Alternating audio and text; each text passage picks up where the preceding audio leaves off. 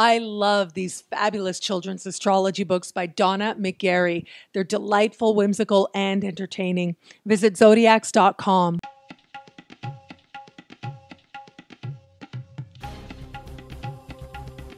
Hello, fabulous Scorpio. Welcome to your horoscope for the month of September 2014 General Focus. I am your astrologer, Nadiya Shah. Thank you for being here. This month, we will have Mercury enter your sign late this month, on the 28th of this month. Now, other stuff is happening in the earlier part of the month. I'll talk about that in just a second, but I do want to give you a little bit of a heads up of what is coming up ahead to put into context the events that are taking place for you now.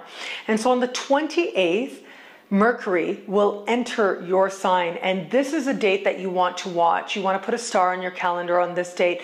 The other dates you also want to, looking ahead, are October 10th and November 9th, because this is the exact spot that Mercury will return to, especially next month once Mercury goes direct.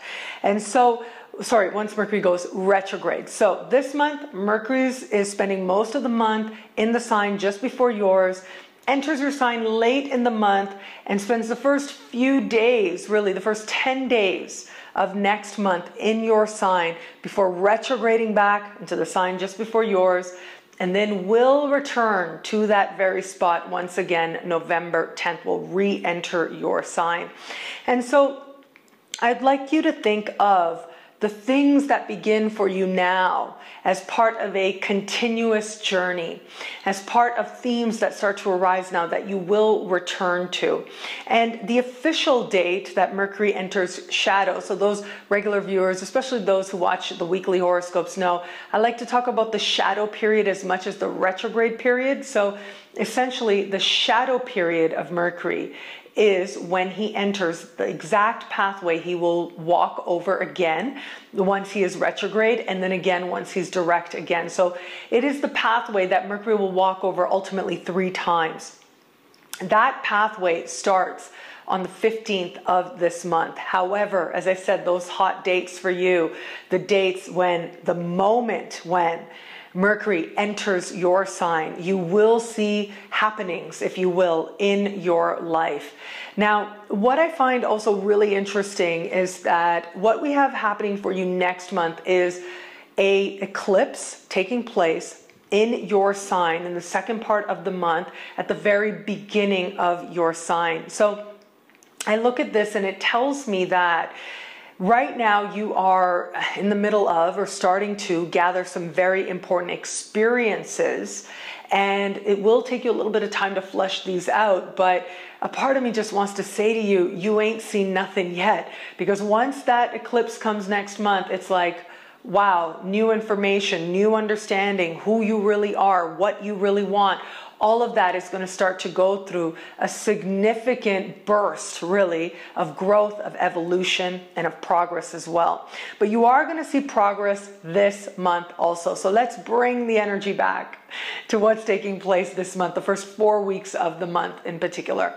So focusing in on this month, on the early part of this month, one thing that just really stands out to me is right around middle of the month, okay, just before, a couple of days before, we have a new moon taking place. Depending on where you are on the planet, between the 23rd or so and a couple of days before that, what we have happening that's especially significant for you is Pluto, your modern ruling planet, will go direct after spending the last few months in retrograde.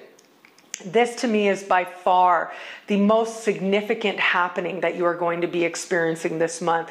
And actually, I want you to start paying attention to that date I gave you, the 15th of the month, because it's right around that time that Pluto is going to slow right down to a standstill. And it really is between the 15th and the 21st that you really want to pay attention to what's happening in your life, because that is when your ruling planet, which is essentially your representation in the sky, will be at its most potent. The energy will be at its most focused, and it's most relevant for you as well. Now, right now, Pluto is, over the course of this decade and into the next, moving through a sign that is just 3 signs ahead of you. And this sign is Capricorn, gets along very well with your sign. And right now you've got Saturn, as I talk about quite a bit, you've got Saturn in your sign. And Saturn is the ruling planet of Capricorn. So what we have happening here is what astrologers call mutual reception. So you are hosting the planet of the sign that is hosting your planet. And so there's sort of a natural, easy flow of energy taking place here. The 2 signs, the 2 planets have a certain resonance, if you will. They have a certain connection, if you will, if they were not in what we call mutual reception. This to me is really fascinating because it does suggest to me that, and especially considering that Pluto is going to be at its most potent, this to me represents a real important moment for you. A moment when you can feel a lot of things coming together for you. You can feel your energy ready to go forward and start to do the things that maybe you've been holding yourself back a little bit, maybe have felt like they're stagnating a little bit. If there's any sign that's going to feel a shift in energy, powerfully so, it is going to be you. However, as much as there's this part of you, and especially I see you talking to people, I see people returning your phone calls where you felt that you wish people were communicating with you more. And this is part of that mutual reception really playing out. And especially where it was that you wanted to talk to people who you thought in some way could add stability to your life, whether that was in a practical sense in terms of actual opportunity, or people who are higher ups or supervisory roles, or whether it's people who you feel can add an element of stability with their wisdom, with their knowledge. There is an element here playing out where there's going to be a part of you that exhales, oh, finally, okay, I feel like I can get through to people. I feel like the connections are happening with people. However, as I said, the new moon is happening right around the same time. And this is a new moon taking place in the sign just before yours. And I find this intriguing as well for you because the sign just before yours is not one normally associated with a lot of forward action. When there is a celestial phenomenon taking place in the sign before yours, it does tend to speak to a much more deeper understanding, almost a subconscious shift, an energetic understanding that often reveals itself in our dreams. However, this new moon is taking place right at the beginning of its sign. And so this suggests to me that it's almost as if you get some really valuable insights, especially in the dream space, but you recognize that this is just starting you off somewhere. It's like, okay, great, I've had this insight. Now, how do I implement this more fully so that it matters? Because you have the drive, and on some level, you also have a sense of clarity. And energetically, you will feel a shift on different levels. You feel a shift in terms of you're ready to move forward.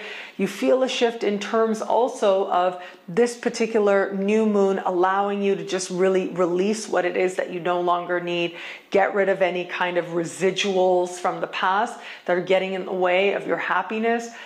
For some of you, also, I gotta say, this is about recognition that your life has been guided, and it certainly has been. And for some of you, I gotta be really honest with you about this. I've been a little resistant to actually say this, but I do wanna be very honest. I think all of us at some point in time, we go through phases where we look back and say, oh my God, I can't believe I did that. I can't believe I acted like that. I can't believe that I was so driven by fear and I didn't realize it, that I was being so obsessive, that I was being compulsive, that I was thinking so much about that person when really they didn't matter at all to the fullness of my life. And it's almost like when there's a new moon taking place, and especially at the beginning of your beginning of the sign, in the sign just before yours, it's almost like you have that kind of moment. You have that moment that where you go, wow, oh my God, I can't believe I was that way. I can't believe I felt that way in particular. I am ready to see myself differently, so I no longer have to carry on with that kind of behavior that doesn't really encapsulate who it is that you really know yourself to be at your highest. And so there is an element here of cleansing. There is an element here of seeing what's happening on sort of your own unconscious levels, where maybe you were sabotaging yourself, maybe you were behaving in ways when you knew better. And now you're really ready to acknowledge that and let that go so that you can step into a version of yourself that you feel better about and that you feel really good about. And that's ultimately where it is that you are headed. In the month of July, remember in the month of July, Saturn went direct in your sign. So now Saturn's chugging forward. This month, as your ruling planet, your modern ruling planet goes direct, it does suggest that something within you, whatever it was, yes, you may have felt a shift earlier, but if there had been anything within you that still felt a little hesitant, still felt like you weren't able to really make the kind of progress you wanted to, now that part of you shifts in some really important ways, in some very beautiful ways for you as well. I do think also that you are reaching a new clarity on a very deep level as to who it is that you really are. And not only that, you are starting a process where you're exploring not just in the dreamscape, not just in the energetic place, who am I really, but also on a level of intellect as well. That's what you're preparing for. The changes are going to start now. They're going to start on a level of energy and on a level of understanding that takes place really in your gut and in your heart. Let that guide you, and the intellectual understanding will come in its own time as well. But let your intuition, let your feelings guide you, particularly around the middle of the month. Your intuition is going to be so powerful, so strong, and it can really lead you to have a key meeting with somebody, a key connection with somebody, a spontaneous move that leads you into just the perfect circumstance. Trust it, and when you see yourself guided by emotions that you know are not what you want to indulge, honor that. Allow your sense of knowing that you actually have something to give, you actually have something to do, even if it isn't very clear at all times. Allow that sense of knowing that there actually is some purpose taking place for you, even if it isn't clear in every single moment. And just that knowing and your sense of self-trust really can make amazing things happen for you.